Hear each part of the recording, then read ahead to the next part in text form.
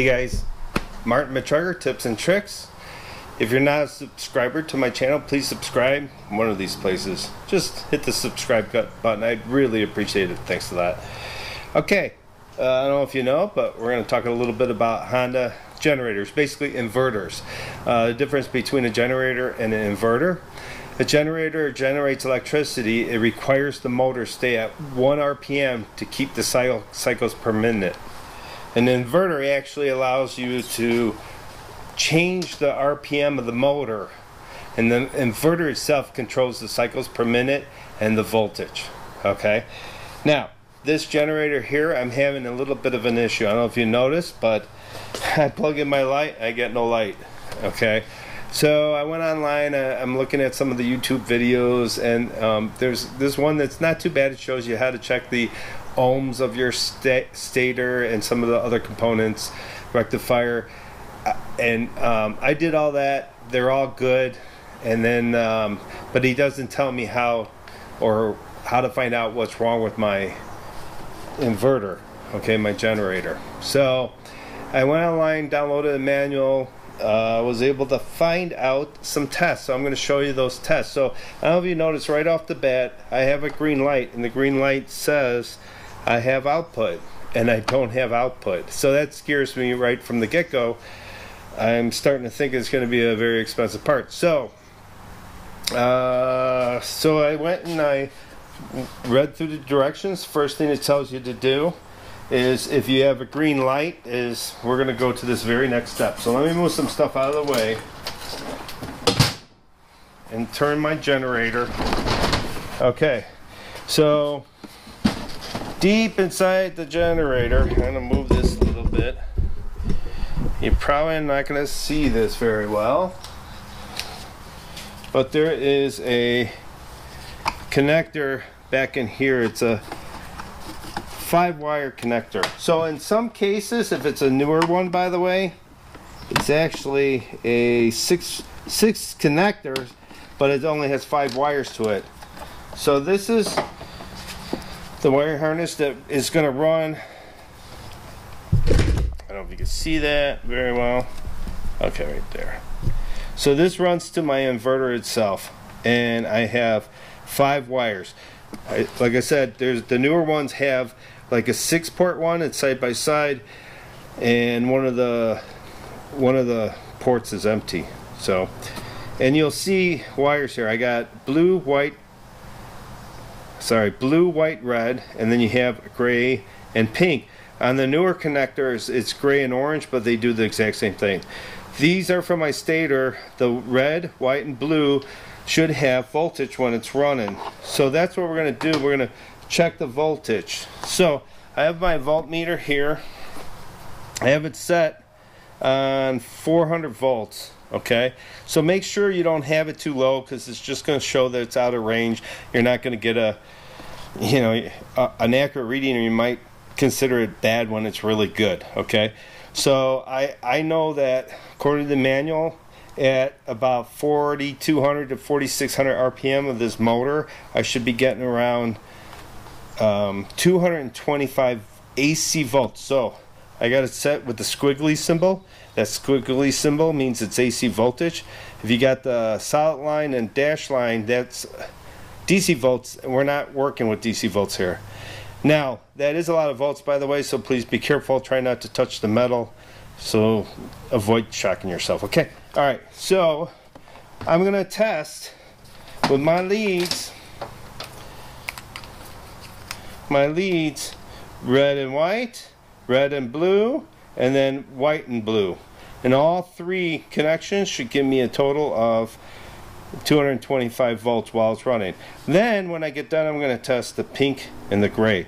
Pink and gray, or orange and gray, might be on yours, should give you about 12 volts AC voltage, remember. So I'm going to start it up, and it's going to make noise. I'm just going to do the meter test so you can see. So you're going to watch this, trying to get it so it doesn't fall on me.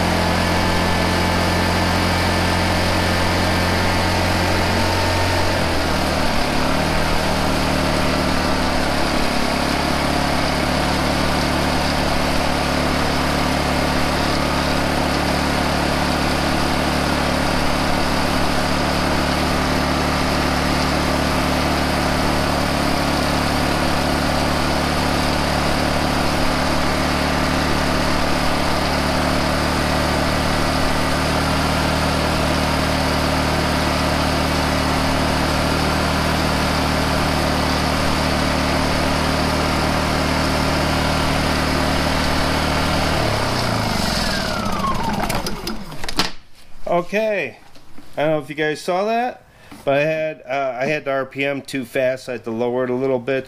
Again, the neat thing about an inverter, the voltage does vary depending on the RPM of the motor, and then the inverter converts it to a solid 120 volts, 60 hertz. Okay, so when it ran faster, my voltage went up higher, which basically says to me or tells me that I'm working. The stator is working here.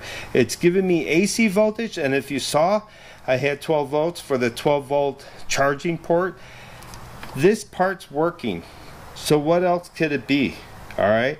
Well, this plugs into the inverter. So I'm going to spin this around.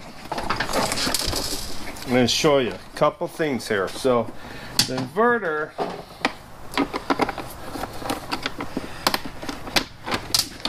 is back here, and here's a little electrical connector. This goes to the ports on my front. So before I break this, I'm going to disconnect that. So I'm going to go ahead and disconnect this here. So, and this is, by the way, this is where those wires plug into. They plug into the inverter, and the inverter controls the voltage going to the output, and this output goes to the front. So I'm going to take this off here real quick. Now, of course, you do have a switch here, circuit breaker. You want to make sure that's pressed. If it's ground fault, make sure it's not tripped. Those are the obvious ones, which you probably already checked for. So now here's the back of this. We're going to tilt this a little bit. So here's my outlet here. So I'm going to take my wires, I'm going to pull these through. These were plugged to my inverter. I'm going to check basically from the inverter to my outlet. So I'm going to switch this to ohms. So there's my ohm meter. And then I'm also, not only am I going to switch it to ohms, turn this, instead of looking at my fat belly, you can look at the inverter, okay? You're going to want to zero out your digital volt ohm meter, so you make contact here with the two leads and you press the 0, so it's 0. Okay, now I'm going to go ahead. Here's my white wire here. I'm going to put my connector here into the white wire, which I just saw. My white wire is broken. I think I found out what's wrong with this. So if my white wire is broken, maybe that's why I'm not getting power. But, so because that's broken, I go all the way to here and look, I'm open. Now if I go to the red and check, red to red, I got continuity. So I think I'm going to have to fix that connector. Maybe that's my only problem. That would be great if it was. Now say I checked this and I didn't have continuity. The next thing I'm going to do is I'm going to check across your circuit breaker, make sure that it's good, which it is. And if that's good and this is good, then I hate to say it, then what's wrong with it is my inverter. But I'm not going to replace my inverter. I'm going to try to fix that broken wire that goes in here, and we'll see if that fixes the problem. So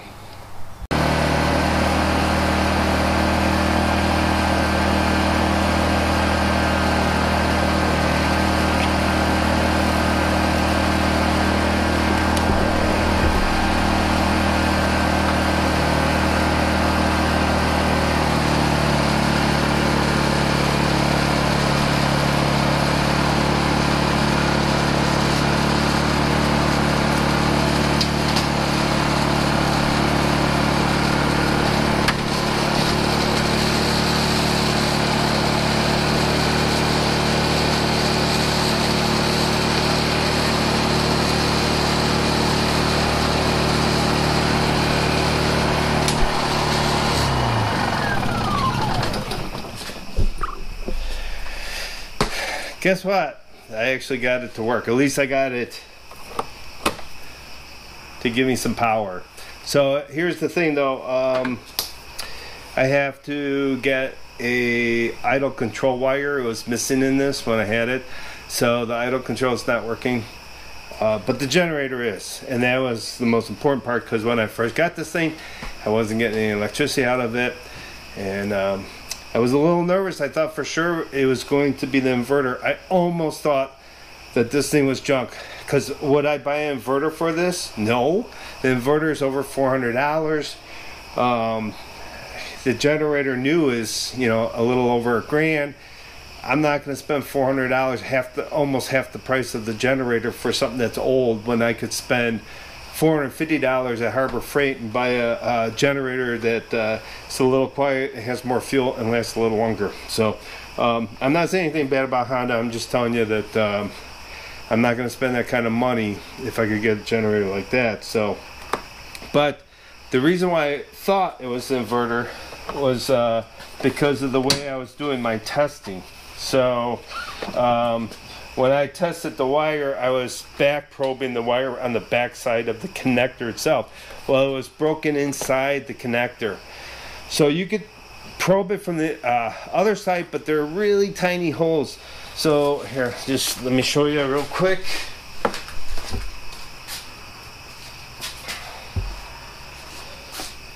So, of course, I can never find what I want. There it is. Okay. So, you know, I was basically taking my probe. Ow. God, just T-pinned myself, and sticking in the backside of the connector, you know, where the wire was, because it was open. Not going in here, okay, because the hole was too small. So what you could do is you could buy some T-pins like this, and you could put them in here. But the problem with the T-pins is, you know, now you gotta like try to touch this thing, and if you have two T-pins close together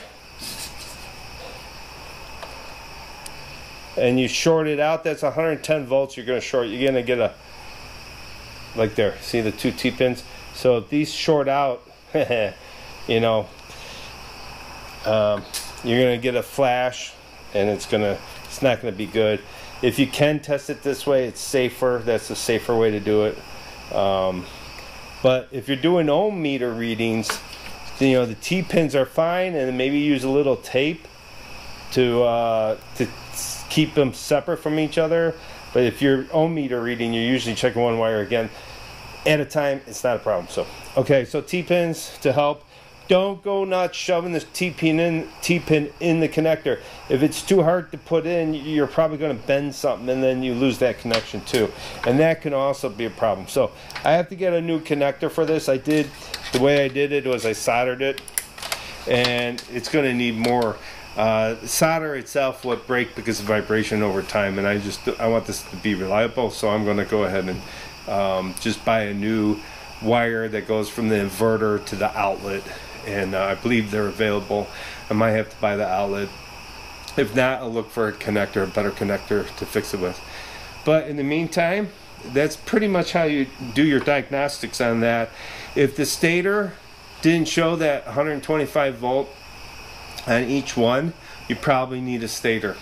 If you didn't have anything on any of those three wires, the red, white, and blue wire, then you could have an issue with like the magnets inside and so forth. I doubt it though. These things are pretty well built. I can maybe see a stator going bad, like if this thing gets tossed around a lot. Inverter is less likely to go bad. They're packed in epoxy itself. So is it impossible? No, it's not impossible. Anything could be bad. In this case, it was a wire, and I was able to find it. So hopefully it's the same for you. And my name's Martin Matreger. It's Tips and Tricks. I'm not a professional, but I play one on YouTube. Please subscribe. Thanks, and have a nice day.